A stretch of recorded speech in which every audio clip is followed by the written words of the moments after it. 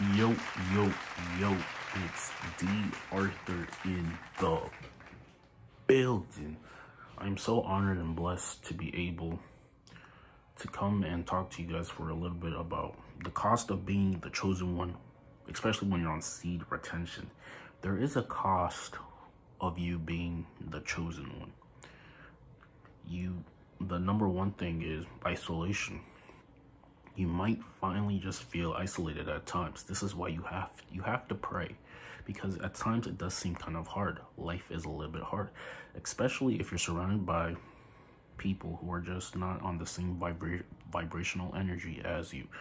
If you're not surrounded by people with similar mindsets that you might very as well feel very isolated, because you have all of these goals, desires, and basically things that you really want to accomplish in life.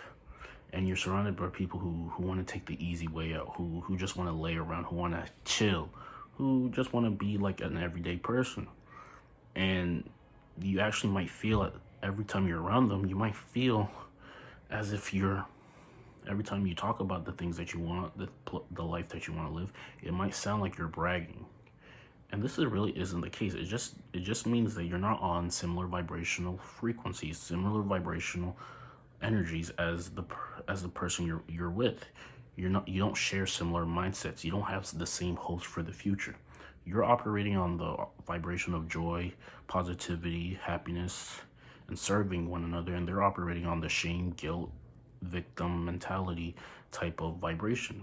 And these two cannot correlate. There's no way that these two energies type can correlate. So you have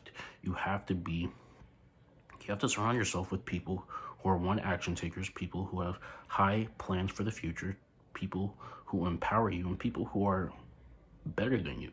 This is the only way to really grow in your life. There is no growth there is only growth when you're out of your comfort zone. Growth and comfort cannot correlate. So that is one cost of being the chosen one. You will feel isolated at times.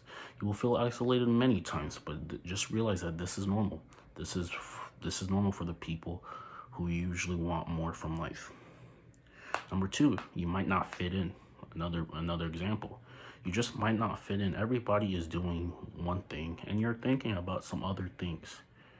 You just don't fit in. Every single thing that you want, it doesn't seem like the next man wants it.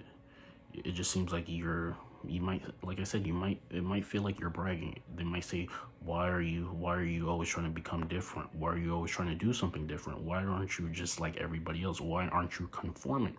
And the thing is, you can conform if you want to, but there's something in you. There is something deep down in you that is saying, no, you must get more. You must have more. You must become somebody. You must become more. And you will never settle for the things that they give you. Everyone might think they might give someone an offer, but maybe you're prideful. Maybe you just think that you deserve something a little bit better. This is the bottom line. This might come from ego. This might just come from something deep inside you that knows that you were destined for something just a little bit more. And you will never settle until you get one. This is another cost of being the chosen one. Number three is thinking you're weird. It's thinking that you're just the weird one. They think that when actually it could be that they're the weird ones for conforming, and you might be the odd man out. You kind of have, at some point in your life, you have to pretty much make a decision. You have to make a decision on yourself. You have to make a decision on people. You have to make a decision about your life. Where is it going? Who are you going to listen to? What are you going to pay attention to? What type of people do you want in your life? What type of life do you really want to live? These are all decisions that you have to make. So anything that isn't in alignment with these type of visions, you have to let them go eventually, because they are not serving you any purpose. You pretty much have to be the person that really goes somewhere in your life. You have to be the person who is becoming somebody in life. And you might look ostracized in the society. You might look as if you're always onto something. You're not normal. they might say it, but the thing is, you just have to keep going, because at some point, everything that you wanted, everything that you worked for, it will pay off. So you say no mind to naysayers. Also, people might look at you for answers. They might look at you. They might ask you questions. They might ask you about your take on these things. This is what happens when you become a chosen one, because you're becoming highly intuitive. Your intuition is fully galore. So it might look like you have the answers to a lot of things. You might not have the answers. You might not really have the answers to everything, but you do definitely have a lot of answers. Your intuition is very, when you decide to go on seed retention, your intuition is very, very high. It's beaming. So you literally and your emotional intelligence is beaming. So you literally know what people are thinking. You might even know people's motives, what people are really trying to get from you, without anybody saying a single thing. This is how high your intuition becomes when you decide to retain. These are some of the spiritual superpowers that you will start to harness when you go on seed retention. You will start knowing people's motives. You really might start to know what people think of you. The thing is, a lot of people think about the way people think of you might be similar to what you think of them. This is kind of it. This may not 100 be the truth, but this is the truth for a lot of things. Whatever you may think about other people, whether you really like them, whether you don't like them, they might think similarly of you. But the thing is, this is the case for a lot of times, but sometimes this just isn't the case. You just have to gauge. Your intuition is very high. You really can read the people. You have high emotional intelligence. You pretty much know if you're done with a conversation with somebody, you pretty much know if they pretty much like you or they don't. And you gauge this by how much you pretty much like them. This is pretty much it. So your intuition is very fully. You will be blessed with high intuition. This is the gift from the Most High. You have to use these powers with great responsibility, because having high intuition, having high emotional intelligence is a superpower. You pretty much know where business deals are going. You pretty much know where relationships are going. This is the bottom line. You have to become a catch. You start becoming the catch when you go on seed retention. Before, you started realizing, do they like me? Am I good enough? Now you start realizing, do you like them? Are they good enough? This is the flip. This is the switch. This is the switch in your brain that starts happening when you start taking care of yourself, when you start building your value, and you just become someone who is a very valuable person. You start realizing who are the people that are good for me and who are the people that are not good for me. This is who you're becoming. You're becoming very, very valuable. You're having a high valuable life. You're becoming high status. You're giving out very honest signals of being high status, and the people who you think are good for you will tend to stick around. The people who aren't as good for you, they will disappear. This is the laws of the world. This is how the world works. People live in harmony with people who are living in similar vibrations. This is why you're more likely to get along with certain people, and you're more likely to reject other people, because their vibrational aura, their vibrational energy, their vibrational frequency is not in alignment with your vibrational frequency. And people with different vibrations they can't really live they can't live in harmony. You can come across them, but they can't live in harmony. They cannot live in harmony.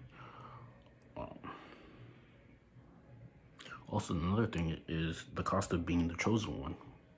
Long nights, early mornings. You just realize there might be some days where you are kept up at night just because you realize of how great you can become. You start realizing the capabilities that you have. You literally might stay up at night thinking about the future, thinking about what you need to do, thinking about your next moves. Every single thing has to be planned before you initiate it out. So the cost of being the chosen one it's a very high cost, but like I said, great cost comes with great rewards. Especially if when you're on seed retention, you're just more likely to become the chosen one. Also, another thing that you start realizing about people, since you start observing people, the thing that might happen to you is you might be enlightened on previous scenarios you had in your life. Maybe there was a situation that you didn't really have any information of, and you might question as to why people acted a certain way.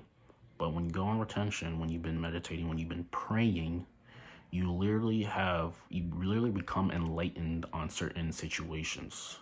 You start realizing what the story really was. This is how enlightened you can become. You start realizing that people have to fix things, but they keep letting it pass by. They keep letting it pass by. They know they have to fix something. They have to fix something in their life, but they keep letting it just marinate in isolation. They keep letting it marinate. They keep letting the problem get worse, and over time, it gets too much of a hill to climb because they just never nipped it in the butt. But as for you, you're rewriting a whole nother story. You're becoming a whole nother person. You literally have to act as if someone totally different.